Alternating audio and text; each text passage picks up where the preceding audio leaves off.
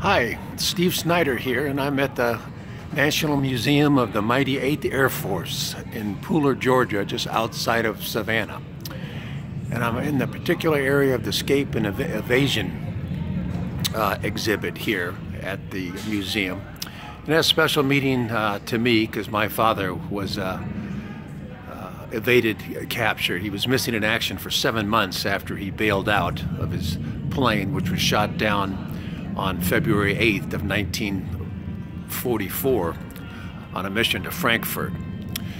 And normally the underground tried to get down airmen back to England, out through various escape routes, down through France, across the Pyrenees Mountains into Spain, and then out through British-controlled Gibraltar. There were a number of lines. The Comet Line was the most famous. And these people, just citizens of the Netherlands, Belgium, and France, were extremely brave to help these downed airmen.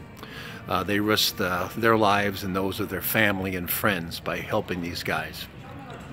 We're going to come around here now, and we're going to go into an exhibit that looks what a home might have looked like back at that time. And this is the entrance to the home.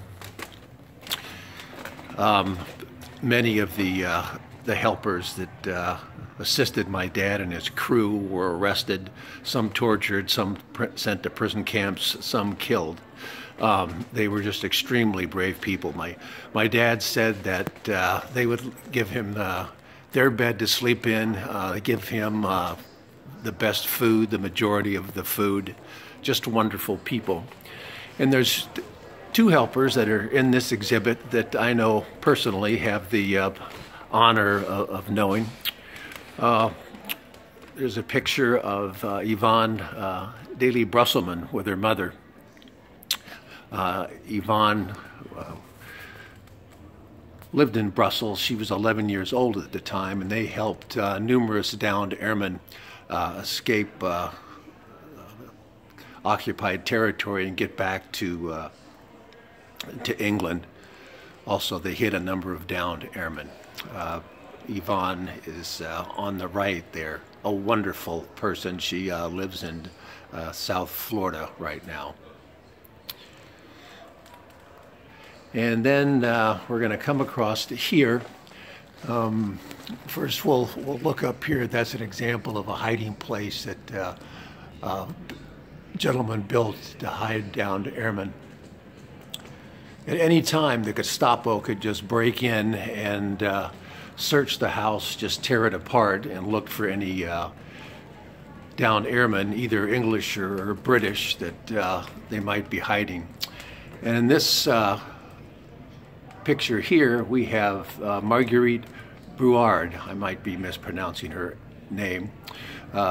She's in this picture on the right. They were in Paris. And later on, she moved to the United States, and she married Ed Miller, who was a B-17 pilot. They moved to Sedona, Arizona, where they were real good friends of my parents. So both Ed, he was shot down and made it out through different escape route back to England.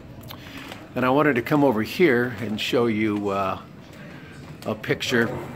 We'll move this here. This woman, young woman, is Andre Dejean. Her code name was Dee Dee, and she was the person who ran the Comet Line, which was the most famous line to get downed airmen out of occupied Europe. And she was arrested by the Nazis and interrogated, and she admitted that she was heading up the Comet Line, but they didn't believe her because they didn't think a girl that young could possibly be able to run a escape route like that. So she was probably the most famous person in the escape routes. So this gives you a little idea about what it was like. I think overall,